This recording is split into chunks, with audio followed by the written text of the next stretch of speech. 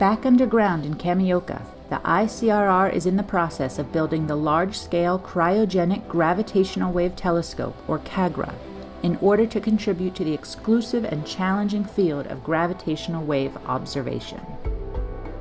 Kagra is fundamentally a huge microscope laser interferometer. It utilizes Kamioka underground site and cryogenic mirrors to realize high sensitivity. Underground site is useful for silent and stable environment. Cryogenic mirrors are good for small thermal noises. If gravitational waves pass through Kagra, one arm will be short and another arm will be long.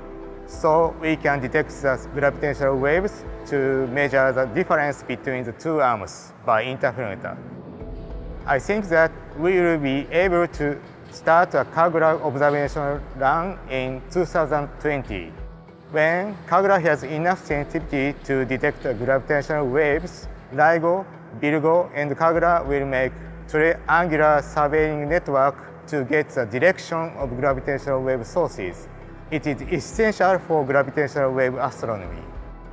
I hope especially to detect nearby supernova explosion with Super Kamioka neutrino telescope.